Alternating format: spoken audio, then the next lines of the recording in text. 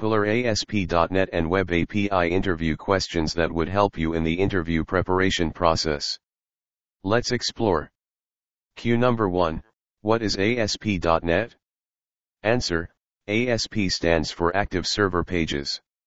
Microsoft came up with a framework, ASP.NET, which was the updated version of legacy ASP. The library files and the ASP engine do not require to be modified while installing the framework. This facilitated IIS, Internet Information Server, to keep both legacy ASP and ASP.NET scripts on the same system. IIS is nothing but the server provided by Microsoft that is used to provide Internet-based services to any ASP.NET or web applications. Any web page script is executed by IIS. Q number 2, what do you mean by caching in ASP.NET? Answer, suppose you are visiting Google quite often and when you open a new tab on your browser, say Chrome, this web page will be there in the most frequently used section. This means that Google.com has been cached on your machine and it will be opened in much less time compared to the other websites that were not accessed in recent times. This is an example of caching. Thus, caching is a mechanism that keeps the frequently accessed files in the cache memory and accesses them from the cache itself rather than the actual address of the files or data. Q number 3, what are the types of caching? Answer, there are 3 different types of caching as shown below: page caching, data caching, fragment caching. Q number 4, what is a page life cycle? What are the events in a page life cycle? Answer, during the execution of any ASP.NET page, the page undergoes a list of events, right before its inception, initialization, till the end, rendering. The occurrence of these events in chronological order on a page is known as the page life cycle. Below is the list of all the events that occur during a page life cycle. Page life cycle. Q number 5, what is view state? In which event of the page life cycle is the view state available? Answer, view state is a state management technique that allows storing user input data on a page at the post-back event of a web page. View state is available after init and before page load event of the page life cycle. Q number 6, what is the lifespan of the items in the view state? Answer, the lifespan of the items in the view state depends on the life of the current page. They exist as long as the current page exists. Q number 7, what is the parent class of all the web server control? Answer, the parent class of all web server control is system.web.ui.control. Q number 8, how do you store a value in view state and retrieve them? Answer, as we know, view state stores the value of the page and the user inputs on a page. Following is the example of how we store the value in view state and retrieve it. View state emp equals secetsarov / store the value in view state string value equals view state emp dot to string / retrieve information. Q number 9, what is the base class from which web forms are inherited? Answer, page class is the base class for all the web forms. Q number 10, write a code for sending an email from ASP.NET application. Answer, writing a code snippet is very common in both ASP.NET as well as Selenium interviews. For Selenium, we have already discussed how to send an email. Below are the explanation and the code for sending an email from the ASP.NET application. Explanation: in the below program, we are creating an object for mail message. Thereafter, we are specifying the sender and recipient email addresses. Then, we are specifying the subject line as software testing. Later, we are drafting the body of the email, which is then sent with the use of a simple mail transfer protocol through the local host server. Code with comments: mail message mail equals new mail message, / creating an obj for mail message mail.from equals xyz at xyz.com, / specifying the sender mail ID mail.to equals abc at abc.com, / specifying the recipient mail ID mail.subject equals software testing, / specifying the subject mail.b. OD equals hi, sending an email, // drafting the body of the email smtp mail.smtp server equals localhost, // sending through the localhost server smtp mail.send, mail, // passing the attribute mail in the smtp.send. Q number 11, what is the file through which you can customize your ASP.NET application? Answer, web.config is the file through which we can customize our application in ASP.NET, such as applying new themes, resizing images, or cropping images. Q number 12, what is query string in ASP.NET? Answer, query string is a string, collection of characters, that is passed on any web browser as a part of the address or URL. This is often separated by a question mark. The syntax of the query string is request.queryString, variable, index.c. Found. Q number 13, what are the differences between code behind and code inline? Answer, code behind is the code written in a separate class file, whereas code inline is the code written inside an ASP.NET web page. Code behind has an extension .aspx.cs or .aspx.v. Whereas code inline, as it is inside ASP.NET, has an extension .aspx only. Code inline is written inside script tag along with the HTML. Code for all the web pages is compiled into a .dll file, data link library file, which is kept free from the inline code. Q number 14, what are directives in ASP.NET? List down all the important directives. Answer, directives are the instructions that are used to describe how .aspx pages will be processed by the framework. Different directives come with different options or attributes and easily provide class names, their descriptions, or the file's names of the code behind class for any specific page. It starts with %@ and ends with %. The syntax is %@ directive type attributes or options %. Important directives: @ page, @ assembly, @ control, @ master type, @ implements, @ import, @ reference, @ previous page type, @ output cache, @ register. Q number 15, what are SQL notifications and SQL invalidations? Answer, SQL notifications are the notifications that trigger when there is any change in the data which is copied in the cache. SQL invalidation is something, you can call it a parser, that invalidates promptly when it finds any change in the data that is in the database against the copied data in the cache. Q number 16, what are session state modes? List some of the important session state modes of ASP.NET. Answer, session state is something in which the session object stores information about any particular user logged into the system. This session information can be the user ID or password, details about the user's last login, last activity, and so on. This session state comes up with different storage options. Again, each option is handled by the value in the session state mode. Important session state mode: state server mode, stores session state in ASP.NET State Service. Session state does not hamper by the restart of the application in a particular region. In PROC mode, a default mode in which the session state is stored in memory on the web server. SQL Server mode, session state is stored in SQL Server database. It is the same as state server in preserving the session state even though the application restarts. Custom mode, session state is stored in a custom storage provider. Custom storage provider, can be configured by the user. Off mode, this enables the offline mode. The session state is disabled in this mode. Q number 17, what is the difference between server.transfer and response.redirect? Answer, as we know, both server.transfer and response.redirect are used to facilitate the users to navigate from one page to the other during page execution. The major difference between them is that in server.transfer, as the name suggests, the transfer is done by the server, and in response.redirect, it is done by the browser.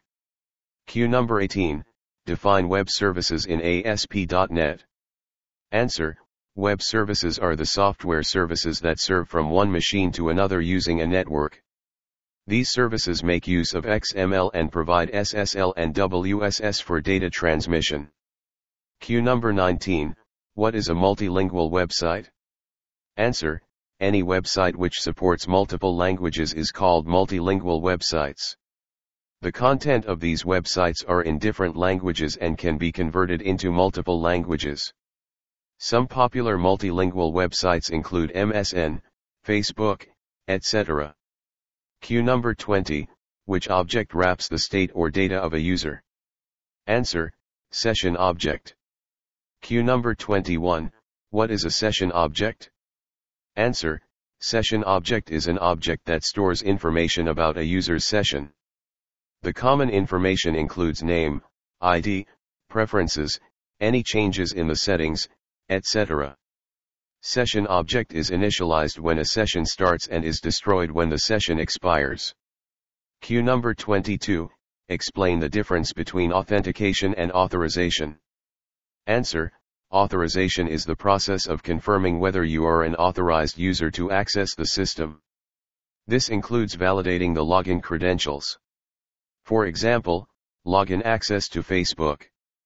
Authentication is the process of providing access to any specific resource in a system. This includes accessing any private data, resource keys, tokens, etc.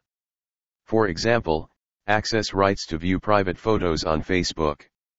To summarize, only an authenticated person can be authorized to use resources. Q number 23, which methods validate all the controls on a page? Answer: page.validate. Q #24, how can you apply a theme to your ASP.NET application? Answer: there is a configuration file called web.config. Inside the web.config file, you can navigate to the configuration tag and apply the theme as shown below. Configuration system.webpages theme equals your theme name / system.web/configuration. Q number 25, does web services support data readers like the POM project? Answer: no, it does not. However, it supports dataset which can be used to pass input data. Q number 26, what is a web API? Which protocol is used in a web API? Answer: web API can be defined as an interface that facilitates the communication between a client machine and a web server. Let's take a very common scenario of booking a flight on www.makemytrip.com, which is an online travel service that aggregates information from multiple airlines. When you go for a flight booking, you enter information like journey date / return date, class, etc., and click on search. This will show you the price of multiple airlines and their availability. In this case, the application interacts with the APIs of multiple airlines and gives access to the airline's data. Another example is www.trivago.com, which compares and lists down the price and availability of different hotels from a particular city. This website communicates with the APIs of multiple hotels to access databases and lists down the prices and availability from their website. HTTP protocols are used in Web API. Q number 27, which library is used by the testers and developers to develop automated tests and create testing tools? Answer: Test API is a library, utility, that is used to create automated tests and testing tools using algorithms. Q number 28, what parameters can you pass in the URL of the API? Can GET and POST use the same URL? Answer: there are a few parameters that you can pass in your URL to define the complete endpoint. These are context keys, document keys, or anything that facilitate the API to hit the exact endpoint. For example, we have to hit the document test on Presto with the use of the context key .me.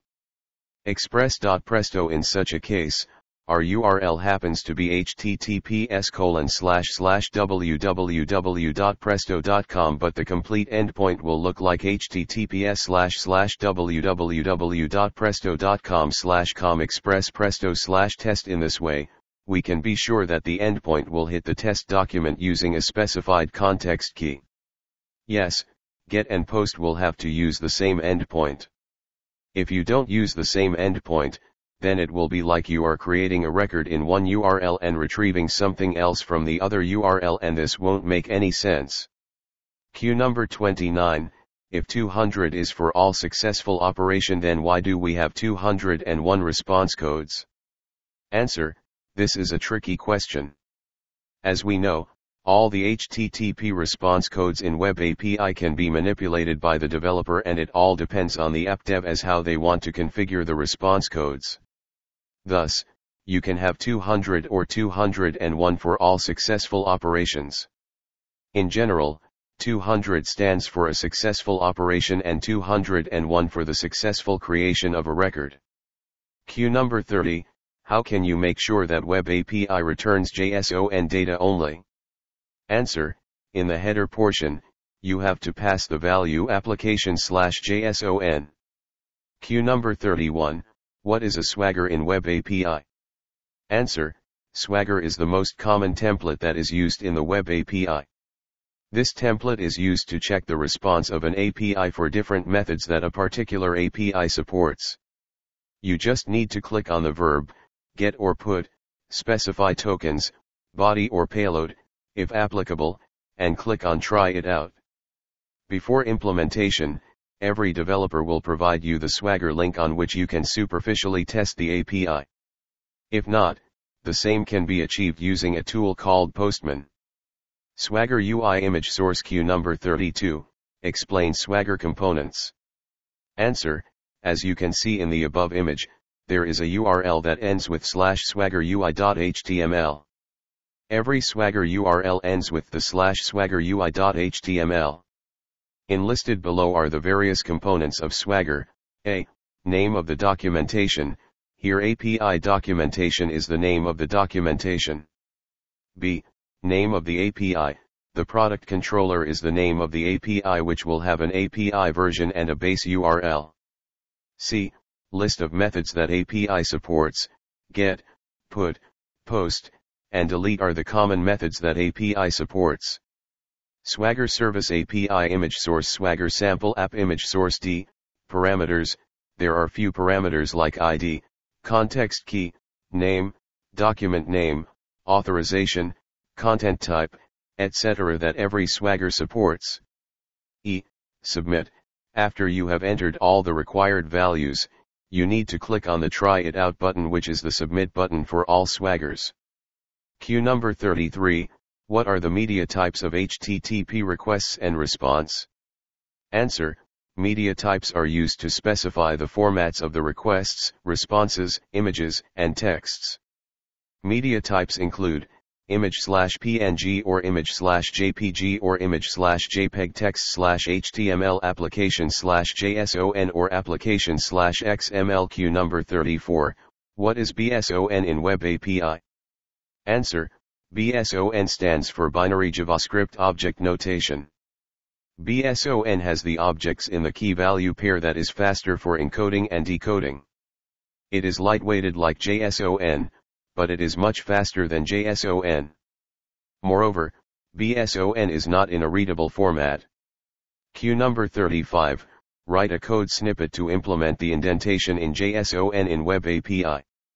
Answer, below is the code snippet for indentation. var JSON equals global configuration.configuration.formatters.json formatter, JSON.serializer settings.formatting equals formatting.indented. Conclusion: with this, we have come to the end of the tutorial on ASP.NET and Web API interview questions. Thorough knowledge of these ASP.NET and Web API interview questions will help you to crack the interview successfully. We wish you all the best for your ASP.NET and Web API interview.